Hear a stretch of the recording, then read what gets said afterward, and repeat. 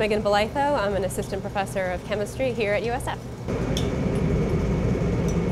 Our research centers on a phenomenon in bacteria called quorum sensing, which is a process by which bacteria communicate with one another, the individual cells, until they reach a big group, or the quorum. And it's at that point that they're able to coordinate group, what we call group behaviors. And one of them is coordinated attacks on the immune system.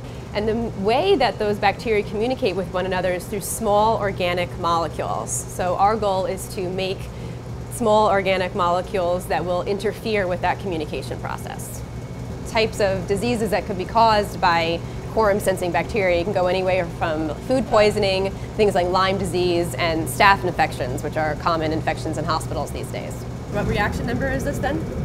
Number 6 of Number this. 6. I'm Emily Merzinski. I am currently a junior at USF, and I'm a chemistry major. When I came to USF, I always imagined that I'd be working on research, but I didn't imagine that I'd be working on a project of this level that has potential to be published to translate further into the healthcare realm.